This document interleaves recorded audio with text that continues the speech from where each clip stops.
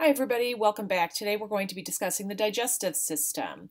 And the digestive system is made up of a long tube that runs from the oral cavity to the anus. There are places within the tube where it gets expanded or enlarged, but pretty much anything in the tube that is not transported or absorbed into the body will end up becoming feces and be eliminated through the rectum and the anus. The tube has a couple of accessory organs that are associated with it and that help with the process of digestion, but they aren't really part of the tube. Starting at the oral cavity, accessory organs such as teeth and salivary glands help us start with our food digestion. There are really two types of digestion. There's chemical digestion and there's mechanical digestion. Mechanical digestion is just tearing apart large chunks of something to make smaller chunks of the same thing. So for example, if you had a ball of Play-Doh, you can rip it apart and make 10 little balls of Play-Doh. You haven't chemically changed the Play-Doh in any way. That's what mechanical digestion is. Chemical digestion is when we use enzymes to break bonds that are holding macromolecules together. So in the mouth, salivary glands have salivary amylase, which is an enzyme. You know it's an enzyme because it ends in ase. And that is going to start with the digestion of sugars, carbohydrates. Whereas the teeth, the accessory organs, the teeth, are going to help with mechanical digestion, where we're going to just be breaking down the food into smaller and smaller portions. After the oral cavity, we have the esophagus, which is a long muscular tube that leads to the stomach. And the stomach is an enlarged area that is there to sort of hold and store and perform a little bit of absorption, chemical digestion, and mechanical digestion. From the stomach, your food will go into the small intestine. The small intestine is small in diameter, but not small in length. You can see over here that the small intestine is somewhere between 5 to 6 meters long. It's pretty long. It's made up of 3 different sections: the duodenum, the jejunum, and the ileum. After the small intestine, food will move into the large intestine. And the large intestine is large in diameter, but not length. It's only about 1.5 meters long. The job of the large intestine is primarily to absorb water and help compact the feces. The end of the large intestine is the anus, and that is where feces is eliminated from the body. Anything that's left in the tube that was not digested and absorbed becomes feces. A couple other accessory organs would be the liver, which produces bile, the gallbladder, which stores and releases the bile, and the pancreas, which produces not only bicarbonate, but also pancreatic juice, which contains a lot of enzymes for chemical digestion in the small intestine. There are 6 different digestive processes that have to happen throughout the intestine. Most of the time they are overlapping and happen in lots of different places. Ingestion pretty much happens where we put food into our mouth. Secretion is the production and release of enzymes and mucus throughout the digestive tract, starting in the oral cavity with the secretion of saliva, continuing with the secretion of mucus in the esophagus, as well as gastric juice and pancreatic juice and intestinal juice in the stomach and intestine.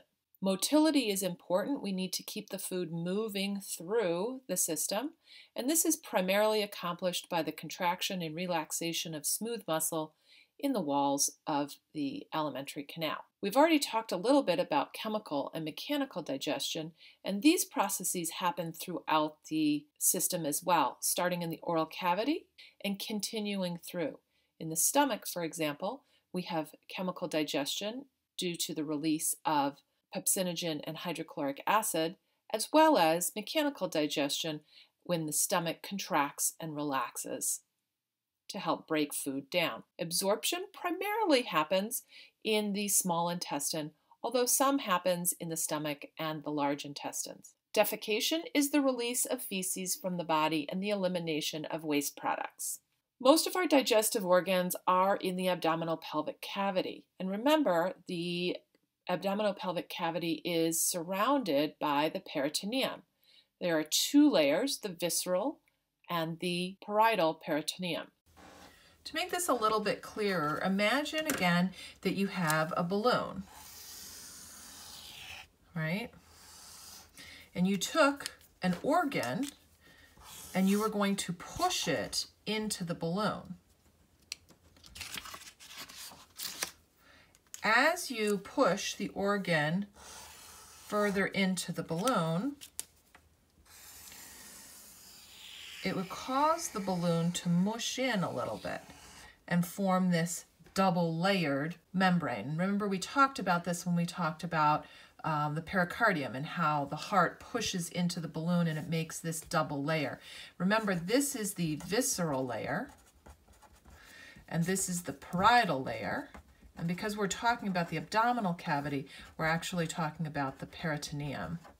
Peritoneum here. So that's the double-layered serous membrane that surrounds the peritoneal cavity, which is where the majority of the organs in the digestive system are.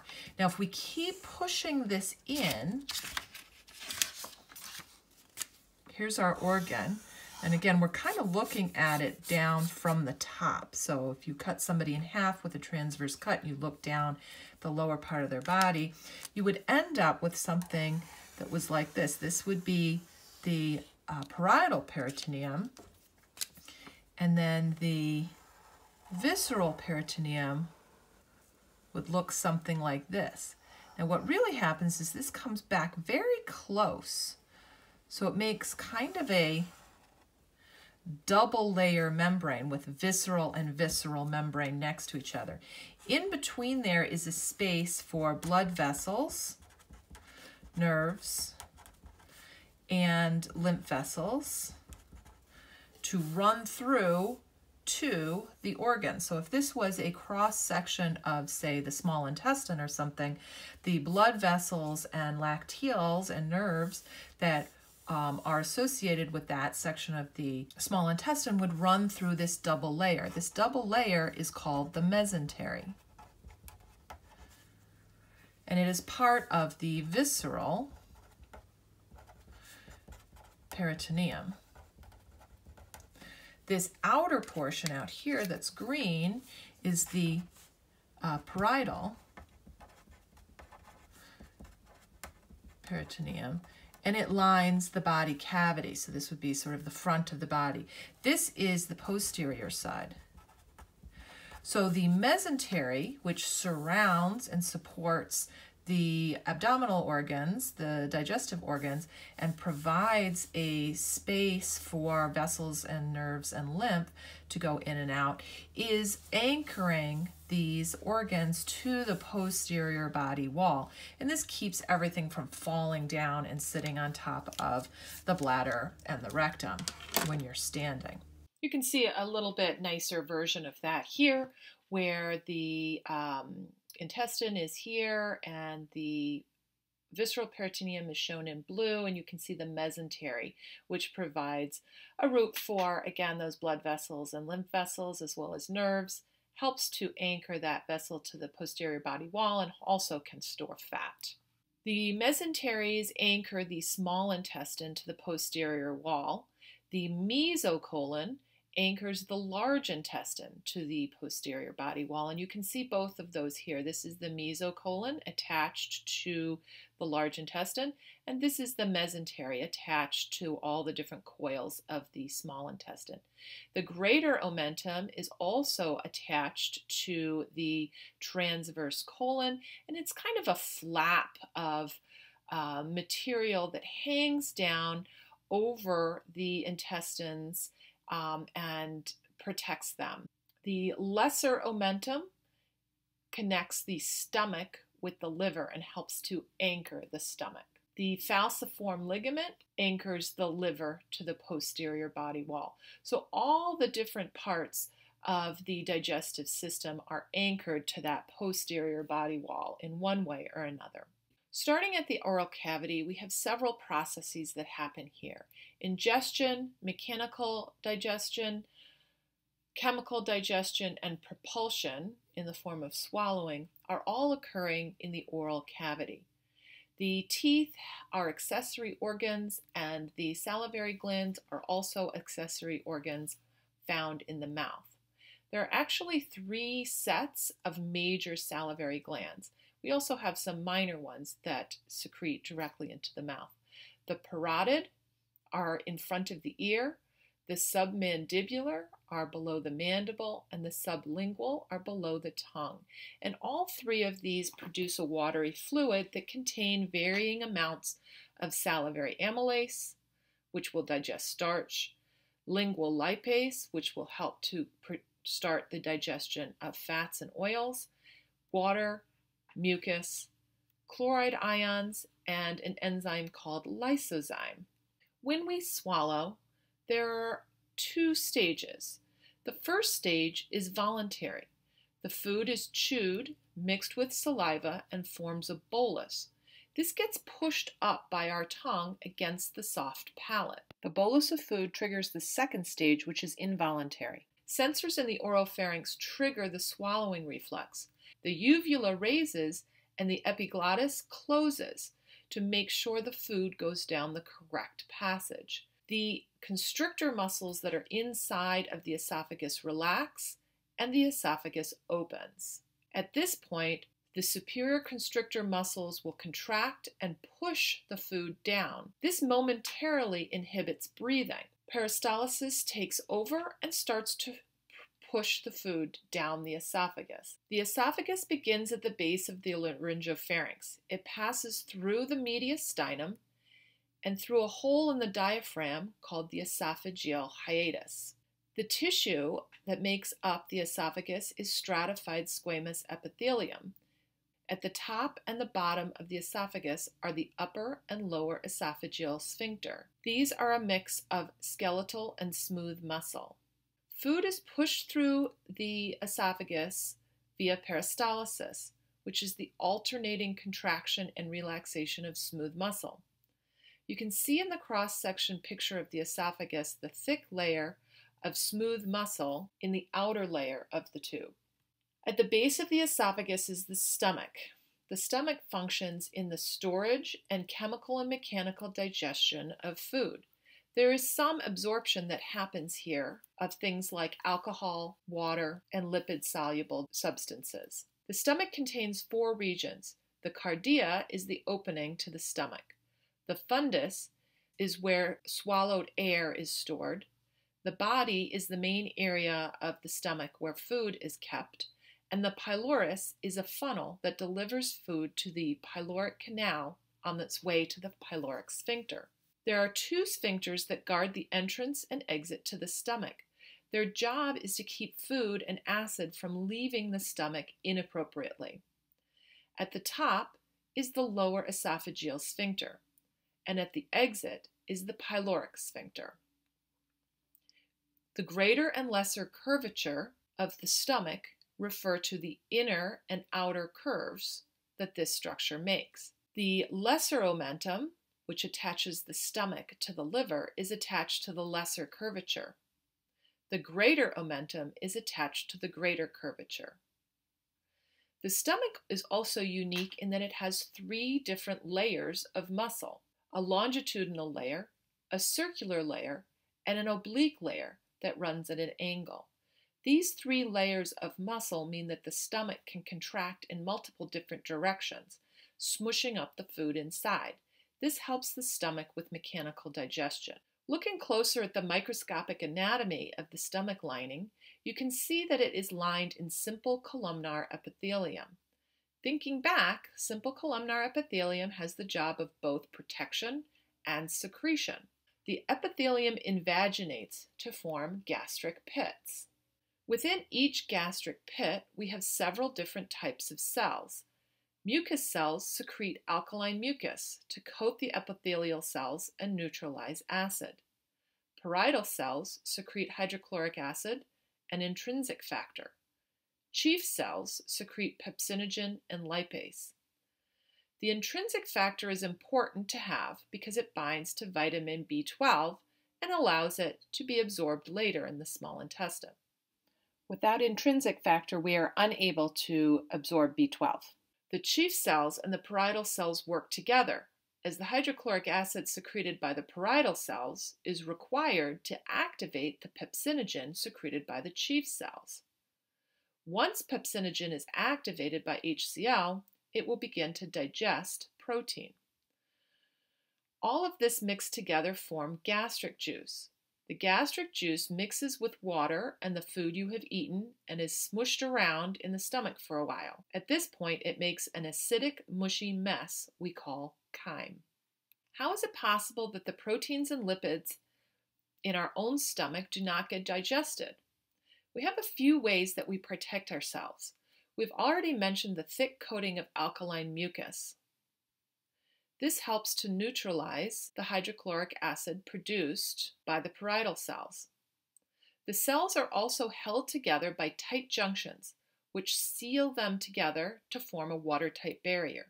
In addition, the cells that line the stomach are undergoing mitosis very rapidly. The constant division makes lots of new cells, ensuring that all the cells are in good condition. The stomach is involved in all processes except for ingestion and defecation. So we are continuing the mechanical breakdown of food to produce chyme. We are engaging in chemical digestion with enzymes such as lipase and pepsin. We are absorbing certain lipid-soluble drugs, water and ions. We are slowly moving chyme through the system by pushing it through the pyloric sphincter. There are stretch receptors in the walls of the stomach. As the stomach stretches due to intake of food, the churning of the stomach increases. As the stomach empties, the churning slows. The only vital function of the stomach is to secrete intrinsic factor. All the other functions of the stomach can be done by other organs within the digestive system. Once the chyme leaves the stomach, it enters the first part of the small intestine. The small intestine is small in width, not in length, and it runs about 6 meters long.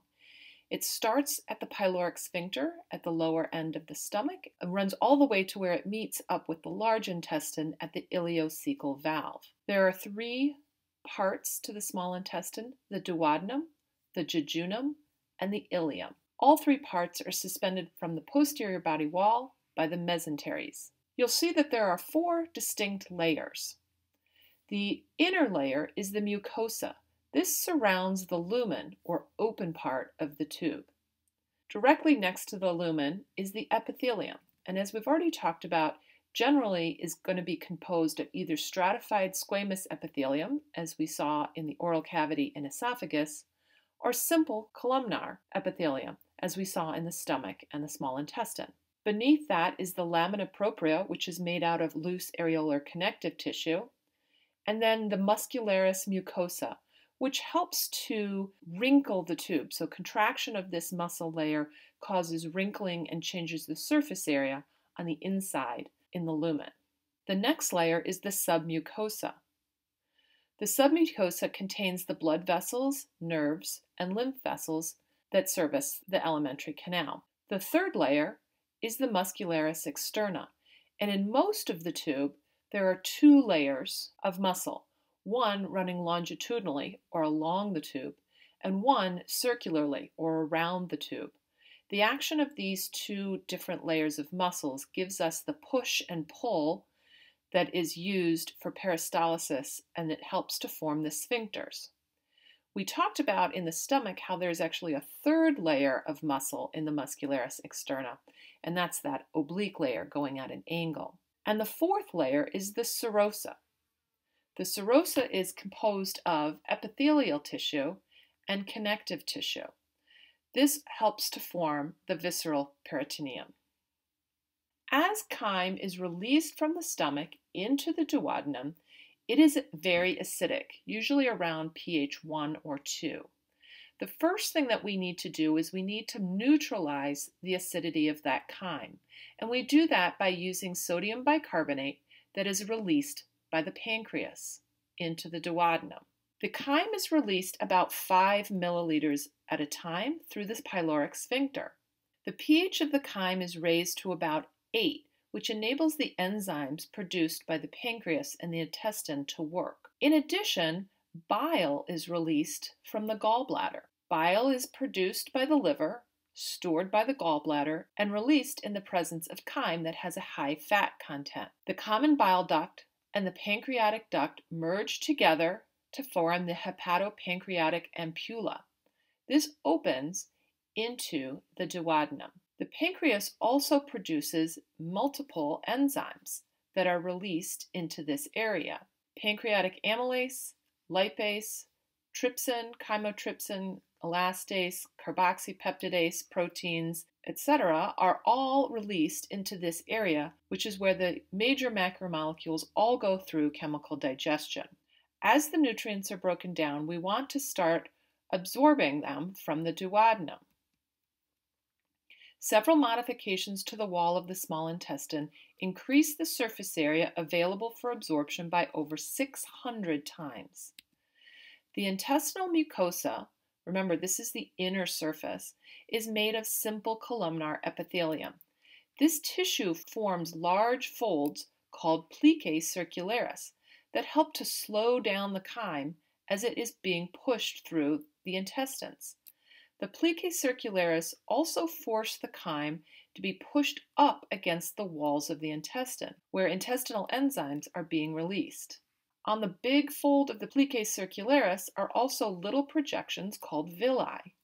These are about 1 millimeter long, and each one contains a capillary bed and a lacteal. Nutrients are absorbed through and around the cells of the villi into the capillaries and lacteals. Each cell of the villi also contains plasma projections called microvilli, which are little extensions of the plasma membrane where digestive enzymes are secreted and nutrients are absorbed.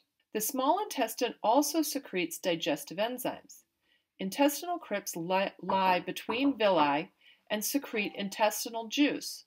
These cells are stimulated by the presence of acidic chyme. The intestinal juice secreted is mostly water and mucus, which helps moisten and lubricate the passage of the chyme through the small intestine. The crypt cells also produce digestive enzymes and lysozymes. Nutrients must leave the lumen of the small intestine and move across the epithelial lining of the tube into either a capillary or a lacteal.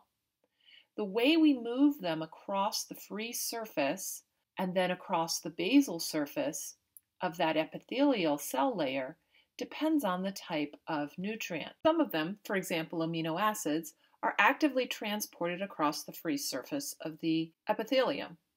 Some, like glucose or dipeptides, are brought across using secondary active transport, either using a hydrogen gradient or a sodium gradient. Others, such as fructose, can move across using carrier proteins, therefore moving via passive transport and facilitated diffusion. If we're talking about fatty acids, they can diffuse right through the plasma membrane because they are hydrophobic. Where the nutrients go after absorption is also dependent on the type of molecule. Simple sugars and amino acids and some small short-chain fatty acids are all absorbed from the lumen of the small intestine into a blood capillary. However, large fatty acids or long-chain fatty acids, as well as monoglycerides, will diffuse across the free surface of the epithelial cells and then be packaged into a chylomicron. These will move across the back end of the epithelial cell surface and will be absorbed into the lacteal, and then move into the lymph system. These move through the lymph system and do not join the bloodstream until the left internal jugular and left subclavian veins. The upshot of this are that amino acids and sugars go directly into the bloodstream. However, triglycerides will be packaged into chylomicrons and will be absorbed into the lymph system and carried until the lymph rejoins the bloodstream in this left subclavian vein. The large intestine is large in width, not in length. It is much shorter than the small intestine. The ileum is the last segment of the small intestine, and it joins with the cecum at the ileocecal valve or ileocecal sphincter. The large intestine has several different sections: the ascending colon, the transverse colon, the descending colon, the sigmoid colon, which makes an S-shaped curve, the rectum, the anal canal, and the anus. There are two major turns in the large intestine. The hepatic flexure, or the right colic flexure, is called because that's where the liver is. The left colic flexure, or the splenic flexure, is near the spleen. The large intestine also has a layer of muscle running longitudinally along it called the tinea coli. This tinea coli is a little bit shorter than the large intestine, and so it causes the large intestine to bunch up a little bit, forming large pouches called haustra. This helps to increase the surface area of the large intestine. The large intestine is mostly lined with simple columnar epithelium, except in the anal canal, where it is lined with stratified squamous epithelium as protection against abrasion. In the large intestine, we have several different functions relating to digestion. We have mechanical digestion, as things are pushed and mushed around. We have chemical digestion, where we use the bacteria that are present in the large intestine to help us metabolize molecules and synthesize vitamins. The other important function of the large intestine is absorption. The majority of what is absorbed from the large intestine is water. And if you absorb too much water, it can cause constipation, whereas absorbing too little water can cause diarrhea. At the end of the large intestine is the anal canal and the anus. This area is lined with stratified squamous epithelium to protect against abrasion. This area also is a storage area for fecal matter. As the fecal matter builds up in this area, it causes the stretch receptors in the wall of the rectum to trigger and send messages to the central nervous system. There are two anal sphincters: internal anal sphincter and external anal sphincter. The internal anal sphincter is smooth muscle. It is involuntary. Once the stretch receptors start sending signals to the central nervous system that the rectum is full and stretched, you will start to perceive the need to eliminate the feces. The external anal sphincter is voluntary. This is skeletal muscle. So you can hold this closed for some time until you decide it is the proper time to eliminate the feces. Once both internal and external anal sphincters are relaxed, the feces can move through. This is called a mass movement, and it makes room for other fecal matter to move into the large intestine at the other end at the ileocecal valve. You can see the veins that are deep to the internal anal sphincter. These veins can become enlarged due to too much pressure and form what we know as hemorrhoids. That's it for today. See you in class.